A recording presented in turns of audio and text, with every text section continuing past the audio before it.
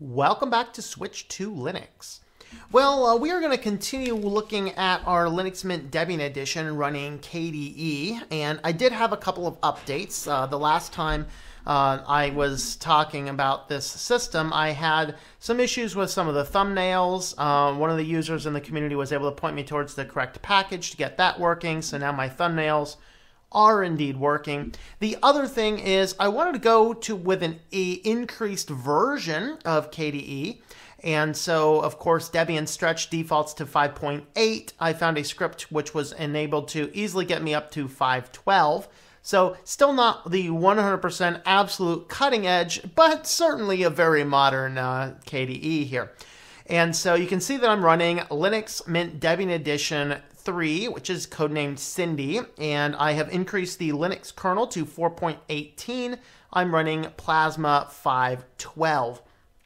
And I added in a few other things. You can also see, for those interested, this is my media PC, which runs an AMD A8 5500 APU with a Radeon HD integrated graphics, and it says 5.1 gigs of RAM. It should have 6 gigs of RAM in here. I'm not sure what the difference is. Probably 1 gig is being dedicated to the graphics card, and that's probably why I'm running a little bit less RAM than that. So with that being said, I wanted to talk about 5 reasons why I like KDE. Obviously, it's not my absolute #1 favorite distro, but it is right up there with Budgie and Cinnamon.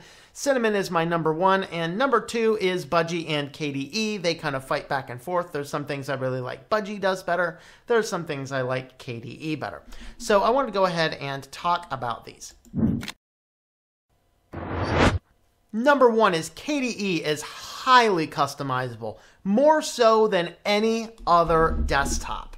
And so if you just go over into your system settings and you do a search for your system settings here, you can see that you have a variety of different settings. Now, as I mentioned in my last video about this desktop, where I had said that I could tell it was an older version because of the way the settings lay out, this is the new settings layout. So this is how it looks now. So a little bit easier to navigate the settings. So you click on one of these guys, and then now I have a center column which is pointing out my desktop themes, cursor themes, and things like that. So it's a lot easier to navigate the settings, and this is actually a huge win that now it's not quite as confusing to figure out where everything is.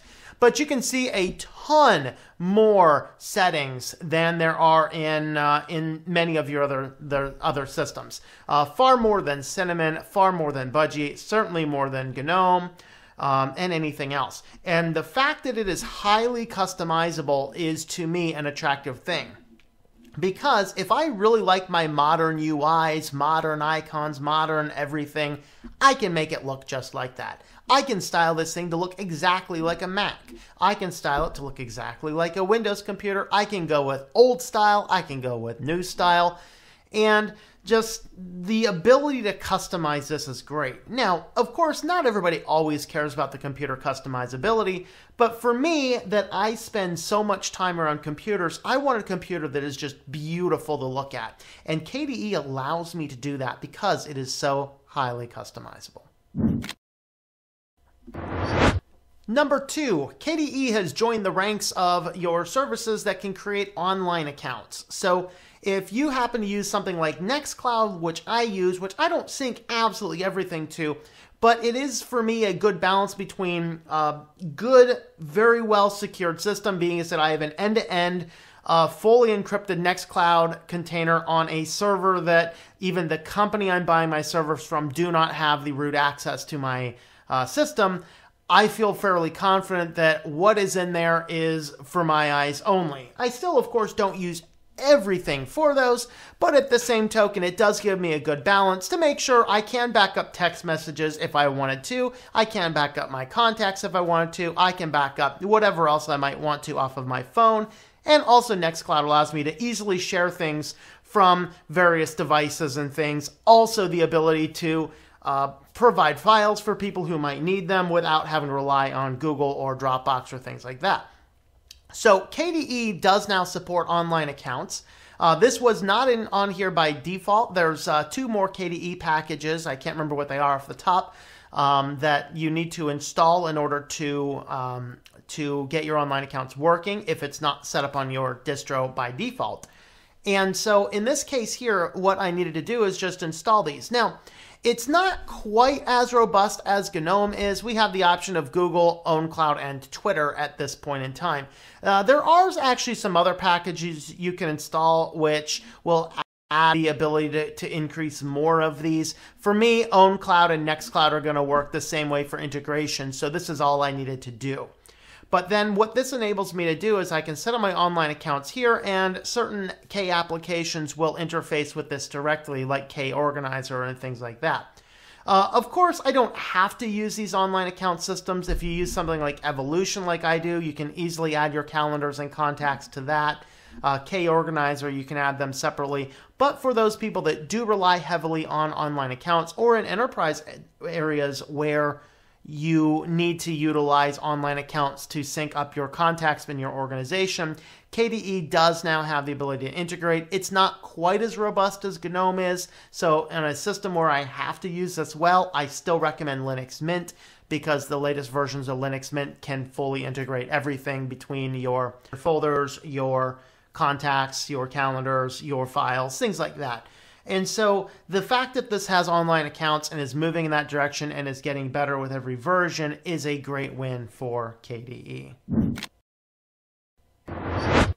Number 3, it is easy to use alternatives on certain types of things. So, for example, as I said in my other video, I really like this launcher better as my main menu. It's just this, it's sleek, it's different, it's fascinating. However, for people that don't necessarily like that, nearly every type of widget on KDE has this little alternatives panel, which you can get to by right-clicking. When you click on your alternatives, you'll see that you have other options. So the application's menu is more like a traditional type menu. So if I were to pull this up, you can see I have more of a traditional type menu system, much more familiar to anyone coming from like a Windows type background. We have our favorites, we have our quick startup, shutdown, our recent applications, documents, and the various things. But also, if you want something even nicer, even more sleek, you can go with our application launcher. And what your application launcher gives you, oh, my apologies, it wasn't the launcher. Whoops. Dashboard is what I was looking for. Pull up your application dashboard, and this gives you something that's not quite Mackie, but very close. We have our favorites over here. We have our list of applications. We have all of our recent documents, recent applications here. We have a listing of all applications, nice and alphabetized, and then we can go into our individual settings over here. We can easily log out, reboot, and shut down the system here.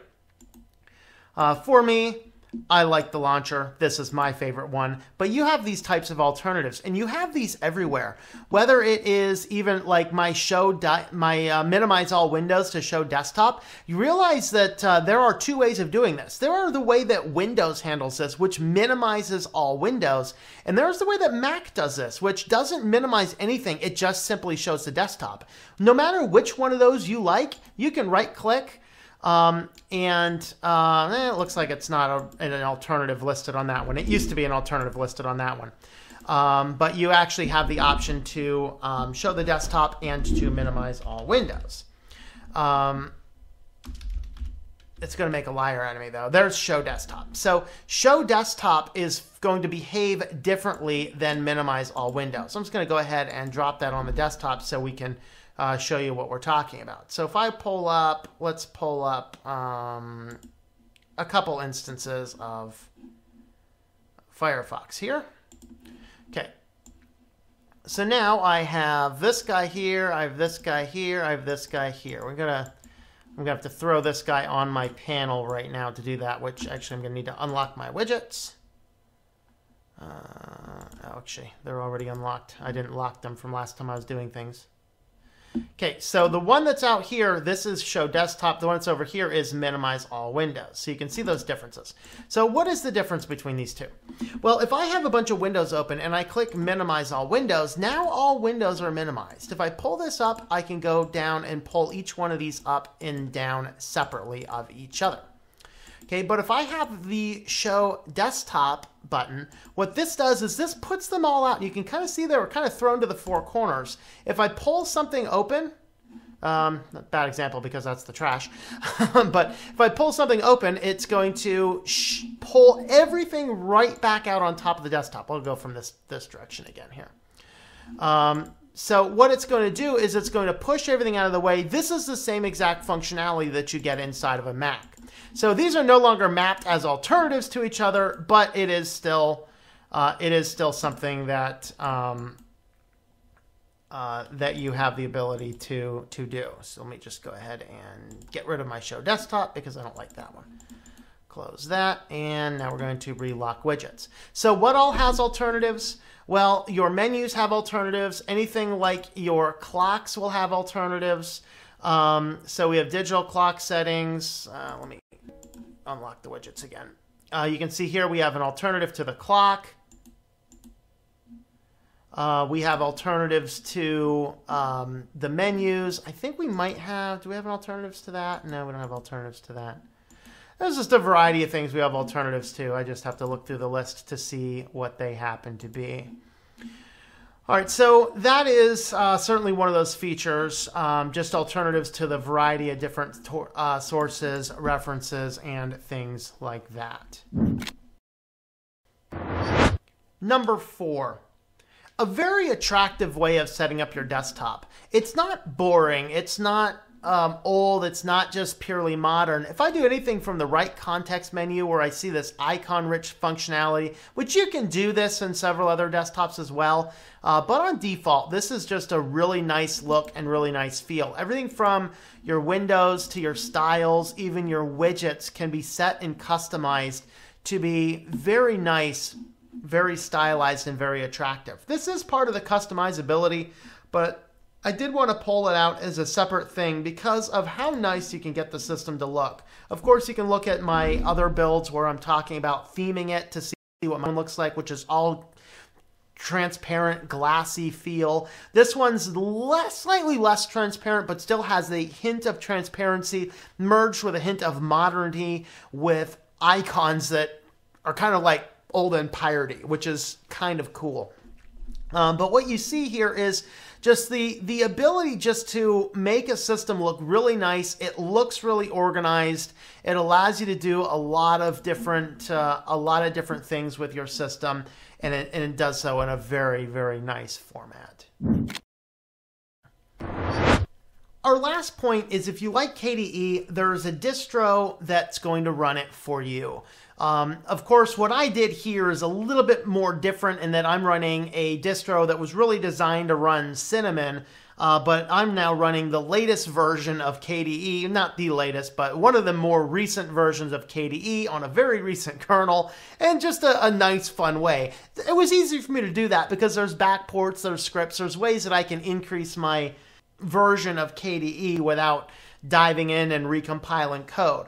But suppose you don't want to do that. Where else can you find it? Well, if you just head right on over to the community.kde.org/distributions, you can see that there is a list of 41 different distributions, including on Windows. I had no idea about any of that. But not all of these are Linux. Obviously, there's a few down here that are FreeBSD, like there's NetBSD, Netrunner. But we have OpenSUSE, we have Q4OS, and this probably isn't all of them. But of course, Debian, Antergos, Arch, there's Manjaro, there's an Ubuntu, which is called Kubuntu. So you can get this anywhere. Of course, if you want the absolute latest on KDE, go with Neon, which gives you a rolling KDE packages with an Ubuntu, LTS Ubuntu core. They are still listing Linux Mint, which did drop official support, but I do have videos, obviously, my previous video on this channel and another one earlier talking about how to get KDE on Linux Mint 19. And then there's just a variety of other ones. We looked at Neptune the other day. So there's a lot of options if you want to run this. This is a great distribution, or a great desktop environment, rather. It has a lot of customizability, a lot of features. The ability to add themes easily without digging into the code is just a good thing. That's really why I like the Plasma desktop most of all. It's just a very nice Very nice, very comfortable system that you can set up any way you want. You want it to look like a Mac, you can make it look exactly like a Mac. You want a Windows, you can make it look like Windows. And then you can just do anything and everything in between. That's why I really like the KDE Desktop. And I hope that you try out the KDE Desktop and let me know if you do what your thoughts are on it. I hope you've enjoyed this video from Switched to Linux. If you'd like to help support the channel, check out the links at the top. There is another video over here. You can check out our Patreon page down here.